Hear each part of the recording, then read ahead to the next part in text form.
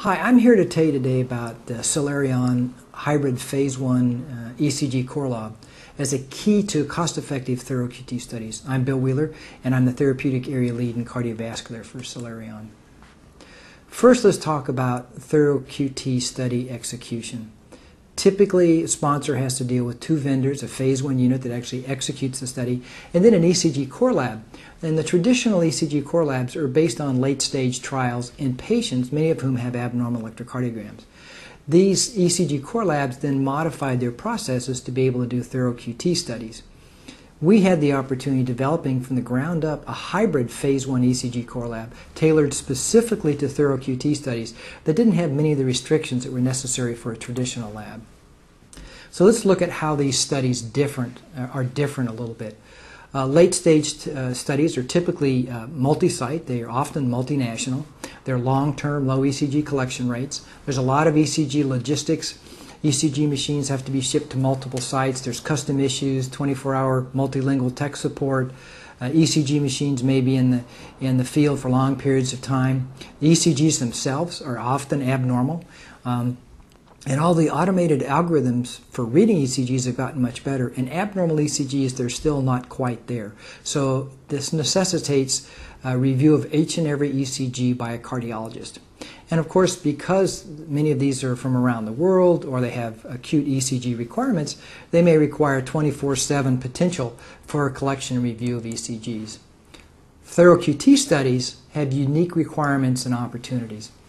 First, they require extreme measurement precision. They're short-term, high-volume ECGs, and typically in a single center. They use healthy volunteers, and we know that the automated algorithms are more accurate in healthy volunteers. They have scheduled ECG acquisition, and most of the data is acquired on 12-lead Holters rather than on standalone 12-lead ECG machines. This is a slide that was presented at a recent DIA-FDA meeting to make the point that improving the processing of ECGs has little impact upon the cost of the ECG. As you can see, there's a significant amount of global logistics, as we mentioned, deployment, maintenance and programming equipment, returning equipment, customs, 24-hour customer support. Each site has to be trained individually.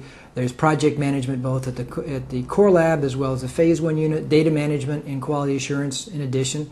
All of this boils down to the fact that only 8% of the cost of an ECG is related to actually processing the ECG. The rest of it goes to supporting that overhead. ECG analysis consists of extraction, morphology assessment, and interval measurement. So a highly automated approach is added on to that cost.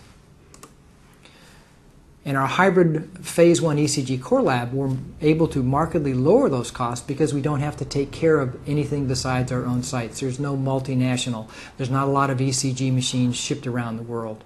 So all of those costs are eliminated. Site training is minimized because it's always our sites.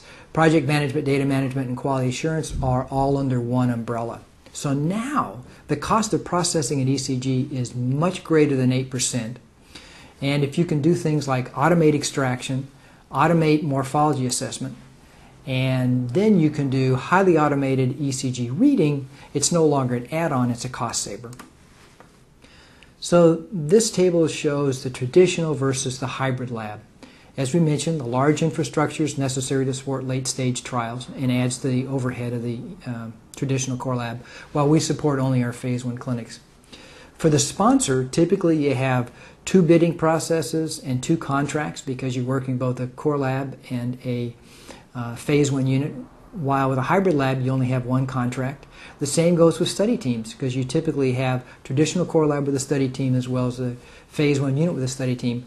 With a hybrid lab, there's only the 1 study team.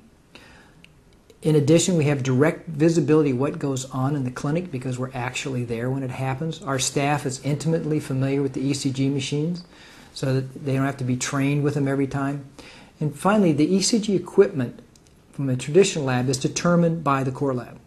And sometimes that's real good equipment and sometimes there are difficulties with it. We were able to pick the global instrumentation M12R Holter, which has programmable 24 to 48 hour data collection so that if you have 26 hours or 36 hours of ECG collection.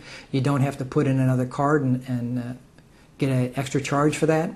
It has central computer data and timestamp, so that cuts down queries on that. Pre-configured demographics that can be transmitted to the Holter monitor by the Bluetooth, which decreases queries on demographics. And finally, it uploads the data directly into our system, so there's no currying of cards. So our hybrid lab is built on 3 pillars. The first is the hybrid lab itself and the ability to eliminate most of that overhead. The second is the Bluetooth Holter that allows us to do safety ECGs without connecting subjects to an ECG machine and a Holter, upload demographics, time and date stamps, and finally the highly automated ECG processes that allow us to have these ECGs from normal individuals. Many of them go directly into the database, while only a small percent, about 10%, actually having to be reviewed by a cardiologist. Thank you very much.